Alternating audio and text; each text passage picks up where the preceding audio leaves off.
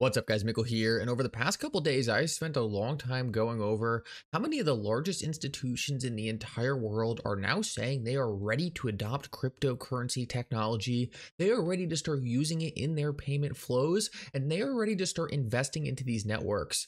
Well, in this video, I want to show you exactly why XRP is going to be the clear and obvious choice for most of these institutions. A lot of people totally overthink how they select which cryptocurrency they're going to invest in. In this video, I want to make it super simple for you and show you why XRP is such a clear front runner in this market, as well as towards the end of the video, show you an extremely bullish development for cryptocurrency regulation in the United States that's flying super under the radar right now. Make sure to stick around to the end of the video to see that. You are not going to want to miss it. Like always, your support means so much to this channel. If you enjoy these videos, make sure to take a quick second to like this video and subscribe to my channel. It's really going to help me out so much. Also, if you use the link in the description of this video to sign up with Uphold and trade at least $1 worth of XRP, you'll be entered into a contest to win 10,000 XRP. Do not miss out on that. With that said though, let's jump right into it, and I hope you guys enjoy the content. So guys, like I said in the intro of this video, I want to go over exactly why XRP is going to be such an obvious choice for most of these large institutions when it comes down to their cryptocurrency ambitions. For a while, there was a lot of skepticism of whether or not these big institutions were ever going to get involved in the cryptocurrency market. A lot of people thought these big banks, big institutions, big investment firms were anti-crypto. But what I have been showing on this channel over the past couple weeks is the largest institutions in the entire world need this technology. At the end of the day, cryptocurrencies are a game-changing upgrade to our financial system, and big financial institutions need to stay competitive, and therefore they need to adopt this technology. They're also saying they're ready to invest in the networks. I have showed the clip of Larry Fink of BlackRock multiple times on this channel where he directly says that cryptocurrencies are going to be a flight to safety. So there's no doubt that the big institutions are interested in cryptocurrency technology and investing in the underlying assets. But I want to show you exactly why XRP is going to be such an obvious choice. So if we take a look at the top 10 cryptocurrencies right now, I just want to quickly go through exactly why XRP is such an obvious choice out of all of them. It's important to understand there are a lot of other great smaller cryptocurrencies out there, but the cryptocurrency market is still so niche and so small. These big institutions need big liquidity. They are not going to be looking at micro cap cryptocurrencies. This market is already risky enough for them. They're going to go for the blue chip, the top tier crypto assets, especially when they're starting off their journey into this asset class. And that is even more true when it comes to these institutions using the underlying technology. These institutions cannot utilize a network with $100 million market cap.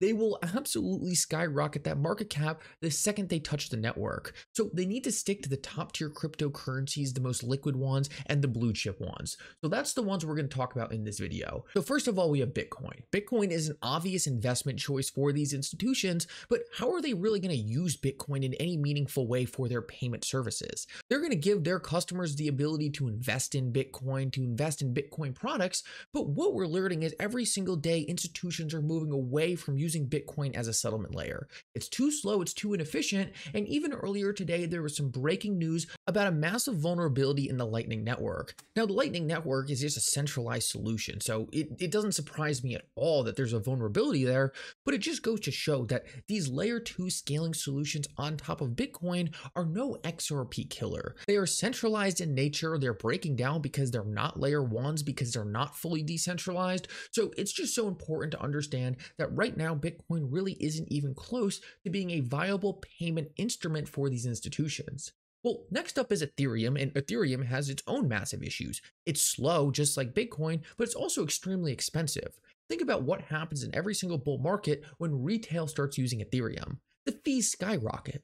Imagine what would happen if a real institution tried to use Ethereum. It would be almost unusable. There's no way they could use it. It would have such high fees, it would be so bogged down, the network would become so expensive, no one could actually use it for what it's intended to be used for, fast and efficient payments. So right off the bat, we have the number 1 and 2 cryptocurrencies maybe being investment products for these institutions, but there's no way they could actually leverage them for utility. So next we have BNB. And think about all the drama we hear with Binance. You really think any institution in the United States is going to touch BNB?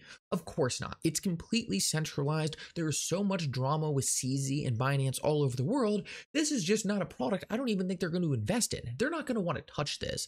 BNB is a massive liability, and there's just absolutely no way Regulated institutions, institutions with credibility, are going to be doing anything with BNB. So let's skip over XRP for now and then go to Solana. Well, obviously Solana has the tech to compete with some of the top tier cryptocurrencies, but it's completely unreliable. It's constantly going down. It has all the drama of FTX around it. And overall, this just doesn't seem like a very reliable network. Now, Solana has continued to impress me with how much institutional adoption it has been able to kind of keep on the chain despite all the issues it's had. But when it comes down to a large institution actually adopting these protocols at a base layer, I just don't understand how any responsible institution can actually say, hey, we're going to build this all on Solana and not expect there to be massive issues. So I do think Solana does have some potential, but they have a lot of credibility to build back up. They have a lot of trust to build back up on the underlying protocol. I still think it has a lot to prove in terms of decentralization. Then we have Cardano. Guys, Cardano, I just don't see any institutional use cases on it. All the projects built on Cardano are all these like ice cream swap projects, all these dumb NFT products that I just don't see institutions engaging in. So I think Cardano could be a very interesting chain from a retail level. I just don't see any institutional adoption. And then Tron, I'm not even going to get into Tron. There's really not anything to say about it. So we just went through the top tier cryptocurrencies, right? And nothing even came close to XRP. XRP is by far the most consistently reliable, fastest, top tier crypto asset out of the bunch. It is actually getting institutional adoption today. We already see banks using XRP and Ripple's ODL related product to make payments faster and more efficient. When the biggest institutions in the entire world go to invest in this asset class, which one are they going to understand the utility of? They're going to understand the utility of the cryptocurrency actually being used for what cryptocurrencies were meant to be used for. They're going to look at, hey, which of these cryptocurrencies can we use to move value? Well, it's not Bitcoin, it's too slow. It's not Ethereum, the fees cost half as much as the payment. Wait, why don't we just go to XRP? This is this lightning fast, super efficient asset being used by the trusted institutions. On top of that, it's the only asset in the United States with clarity around it.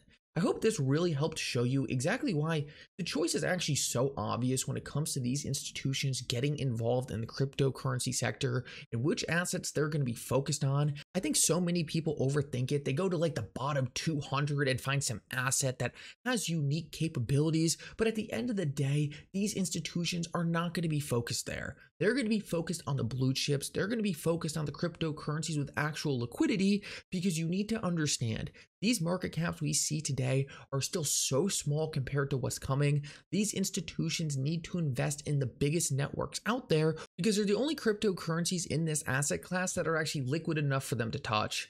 I hope that makes it extremely obvious how clear the choice is going to be when these institutions step into the market. And if you've been watching these videos for the last couple of weeks, there should be no question they are coming and coming in a very big way. I want to finish this video off and talk about something going on behind the scenes that is very bullish for cryptocurrency regulation, and that is Tom Emmer actually running for Speaker of the House. Now, the previous Speaker of the House, Kevin McCarthy, didn't care at all about cryptocurrencies. There was essentially no cryptocurrency agenda, but now we have Tom Emmer actually throwing his hat in the ring to try to become Speaker.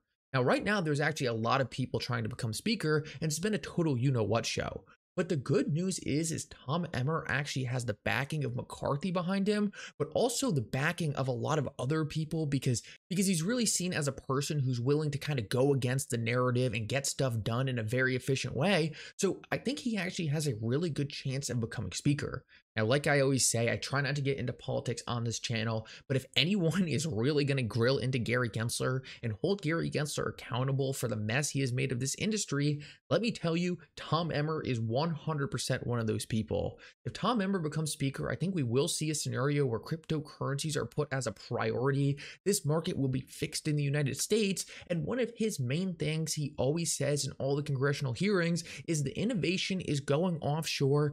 We need to make sure we keep the innovation here. He specifically said before in interviews that he's a big fan of Ripple and XRP. I don't think there could be a better Speaker of the House for XRP holders than Tom Emmer. So this is a very exciting development. We went from someone who had no interest in cryptocurrencies to possibly someone who not only fully understands cryptocurrencies, but is going to hold the SEC accountable and make sure that altcoins like XRP are put on a level playing field to the rest of the sector. I'm not sure how it gets much better than this. I really hope he does become Speaker of the House, because this could drastically change the environment for cryptocurrencies in the United States in a very positive light. Anyway, guys, thank you so much for coming. I hope you enjoyed this update. If you did, make sure to like and subscribe. It really does mean so much. And for now, Mickle out.